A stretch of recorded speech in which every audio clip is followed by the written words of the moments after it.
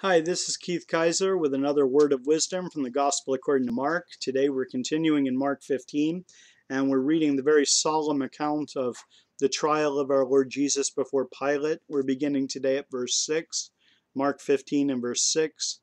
Now at the feast he was accustomed to releasing one prisoner to them, whomever they requested. And there was one named Barabbas who was chained with his fellow rebels. They had committed murder in the rebellion. Then the multitude, crying aloud, began to ask him to do just as he had always done for them. But Pilate answered them, saying, Do you want me to release to you the king of the Jews? For he knew that the chief priests had handed him over because of envy.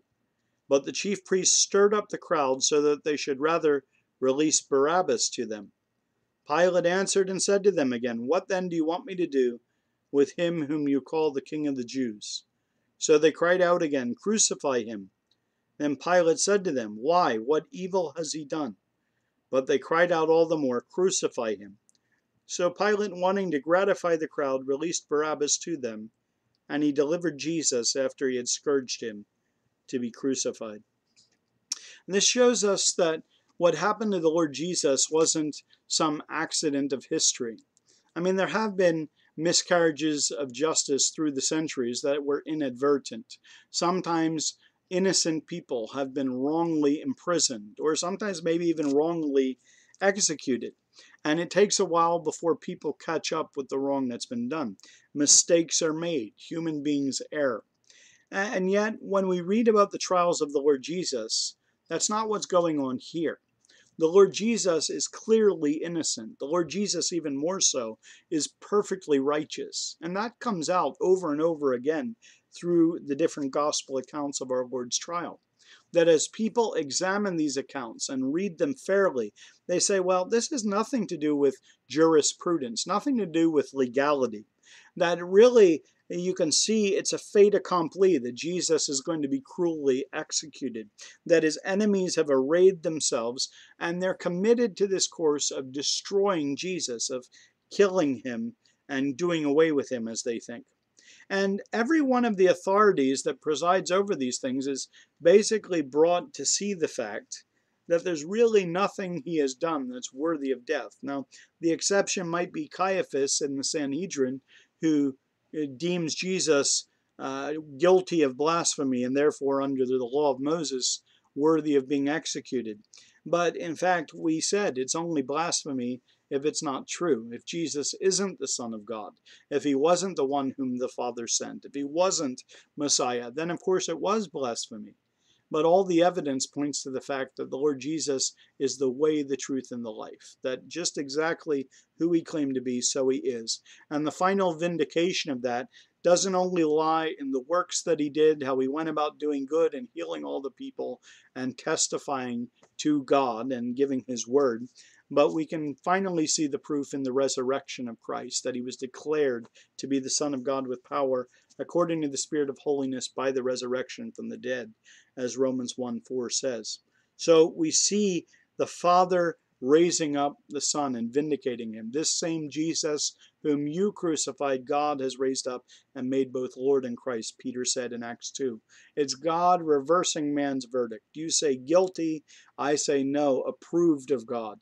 You say a blasphemer, I say no, the Christ. You say a criminal who's worthy of death, I say no, he's Lord, Lord of all. He's going to rule over everything until all enemies put under his feet. And the Lord Jesus one day is actually going to be the judge, as John 5 and Acts 17 would tell us. Now, they had this tradition where the Romans could be appearing merciful, and they could release a prisoner to them. And so the question comes that obviously when you compare the different gospel accounts of the trial before Pilate, Pilate early on sees that the charges against Jesus are specious. In other words, there's nothing to them. There's really no case here. He's done nothing worthy of death. Famously, he's going to wash his hands to try to publicly demonstrate that he doesn't see the guilt of the one whom he calls this just person.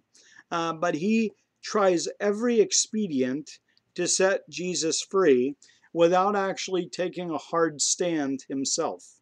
In other words, He's the political operator. He's kind of moving and making many machinations here to try and get Jesus out of his courtroom, to try and put him over on Herod, or try and release him on a technicality, or try even to torture him, but not take his life, all in a vain attempt to satisfy the bloodlust of the enemies of Christ.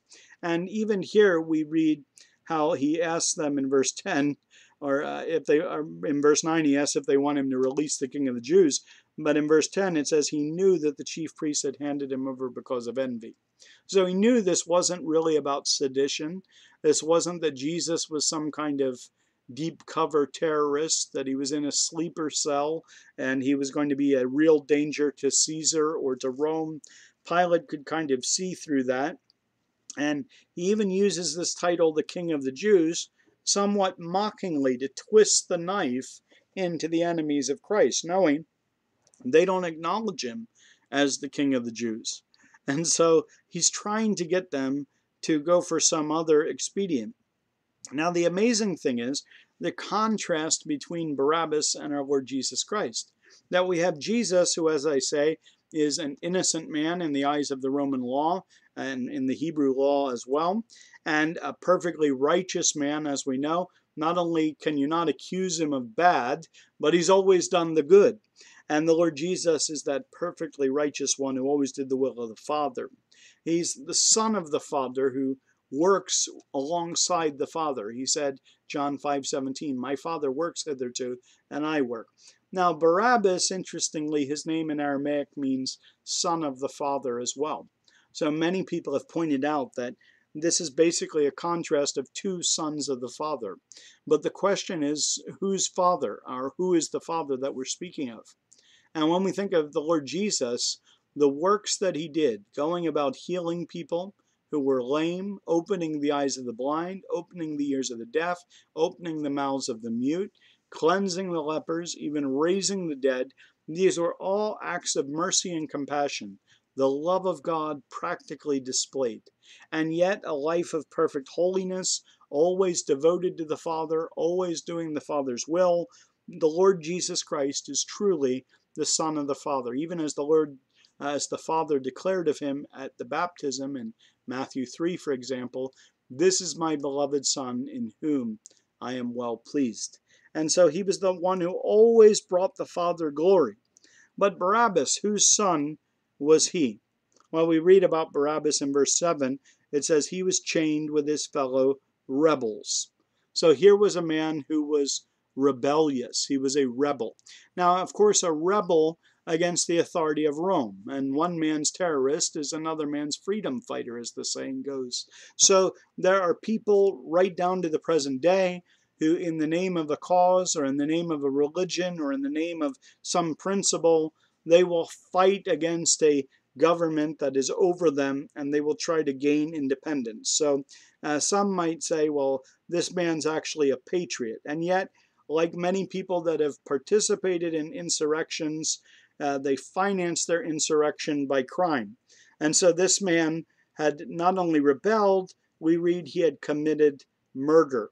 And we read about the other two that were crucified with the Lord Jesus, that they were robbers. So these were people who committed armed robbery, and likely they're the other members, or two of the other members of Barnabas's gang or his cell.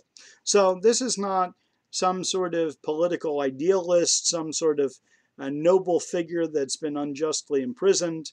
This is a man who's a rebel and a murderer. Now, who would his father be then? Well, the Lord Jesus said about Satan that he's a liar and a murderer from the beginning. And 1 John 3 would also bear that truth out. And where you see somebody killing and somebody just doing these acts of violence wantonly and rebelling against authority, even bad authority, is ordained by God. Ultimately, they're going to have to answer to the living God. God raises up governments and God puts down governments, and the dead, small and great, will have to stand before the great white throne of judgment. The Lord is going to judge, in other words, the kings and presidents and prime ministers and potentates of this world all throughout its history. And like everyone else, they're going to have to give an account for how they've lived. And only those who've repented and put their faith in the Lord Jesus will be saved. That's the only way that one can escape judgment. But this man Barabbas gave every indication of being a son of his father, the devil, a man who had lived an evil, violent, wicked life in many respects. But it's amazing how the multitude's crying out for him to release one, and Pilate thinks, this is what we're looking for. This is the expedient I've been seeking. Verse 9, Pilate answered them, saying, do you want me to release to you the king of the Jews? But verse 11, the chief priests stirred up the crowd so that they should rather release Barabbas to them. Now, this is kind of a non sequitur, isn't it? It doesn't really fit. It doesn't make sense. The chief priests are the people that have their authority over the temple because of Roman permission. The Romans had to sign off on the autonomy that they enjoyed at the Temple Mount. And as Caiaphas said in John chapter 11, it is more expedient that one man die for the people than that the whole nation perish. So they wanted to get rid of Jesus in the name of preserving the status quo. In other words, let's not cause an uproar, let's not engender a riot, and therefore we'll get rid of Jesus because people are getting carried away following him. The whole world seems to be going after him, and if this keeps up, the Romans will come and take our place in nation. And yet it's those very chief priests here who are arguing for a man who had been involved in a rebellion and a man who had fought against the Roman authority. And it's ironic that, again, Pontius Pilate is the procurator, the Roman official who's judging this case. He's supposed to maintain the rights and the laws of Rome. In fact, later they're going to say to him, if you set this man free, you are not a friend of Caesar. And ultimately that seems to decide the case, that he chooses Caesar, he chooses his career over any kind of loyalty to the truth in exonerating a clearly righteous and innocent man. Now, it's ironic then that Barabbas, this wicked rebel, this murderer, is going to be set free when the Lord Jesus Christ, who not only never rebelled nor never committed murder, he was always obedient to the Father. In fact, he said, I was not rebellious, but I gave my back to the smiters and my cheeks to them that plucked out the beard. He is the one who, as Philippians 2 says, was obedient unto death, even the death of the cross. And this perfectly obedient one would be delivered to be killed in such a foul, perfidious way. What then do you want me to do with him whom you call the King of the Jews? Verse 13, so they cried out again, crucify him. What a terrible thing that is. Crying out for the Lord Jesus' blood, crying out for him to be killed, but crying out not just for him to be killed, but to be executed in the most painful, shameful way possible. They wanted him absolutely humiliated. And Pilate responds in verse 14, why, what evil has he done? But they cried out all the more, crucify him. It's a lot like today. It's not necessarily reason and who makes the best argument that wins.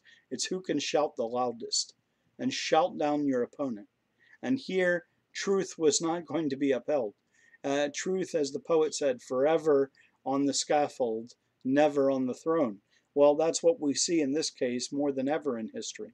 That it didn't matter about the truth, it didn't matter about justice, they just shouted louder. And so Pilate, wanting to gratify the crowd, released Barabbas to them, and he delivered Jesus after he had scourged him to be crucified.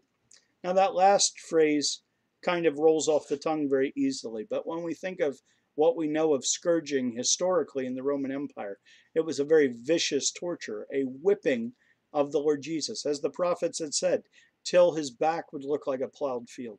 Men with practiced viciousness, peeling off large chunks of our Lord's skin and inflicting the maximum amount of pain, and then delivering him to be crucified, which we of course know would entail being nailed to the cross for our Lord Jesus and suffering what he did there. And yet I think about Barabbas being released and the Lord Jesus being crucified. I think I see in that incident a little bit of my own story, because, I was no better than Barabbas. I was just as guilty under the law of God, that I too was a lawbreaker. I too was a rebel. I too was a transgressor. I'm one of those sinners for whom Christ died. And the sinner in this case wasn't punished. The man who was clearly guilty was set free. The man who was clearly righteous and perfect and innocent, he was the one who was put as a substitute for the guilty man on the cross. And that is the gospel in sum, isn't it? That's just to put it in one sentence, that Christ Jesus came into the world to save sinners, of whom I am chief. That everyone who is saved will be saved because they say, He died for me. That He went and took my place. In my place condemned He stood, sealed my pardon with His blood. Hallelujah, what a Savior, the hymn writer says. I hope you know that today, friend. I hope you've come to God and thanked Him and asked Him to save you, saying, I know you gave your Son. I know He went to that cross voluntarily. I know in spite of the machinations of men and all the injustices that were committed at the trials, Jesus could have gone free. Jesus could have come down from the cross. But the Son of God went to that cross and willingly laid down His life as a sacrifice for sin. And then 3 days later, exactly as He prophesied and as the Old Testament prophesied, He rose again from the dead, proving who He was and proving that His offer of salvation is genuine. And you can have it today, friend, by coming and saying, yes, I'm a son of the devil. I'm a sinner who deserves judgment. I'm a rebel and a murderer in that I've hated my fellow man. And I didn't care about Jesus dying for me for many a year. And I probably would have been among the crowd. As the hymn writer says, ashamed I hear my mocking voice cry out among the scoffers. That probably would have been me. I've done things certainly just as bad in my life, and I can only be saved by the grace of God. I put my faith in the Lord Jesus. I want Jesus Christ the Lord to be my Lord, and I trust in what He did to save me and nothing else. I hope you'll do that if you never have. And if you're a believer already, friend, go and tell somebody about the Lord Jesus today. Thank you for listening.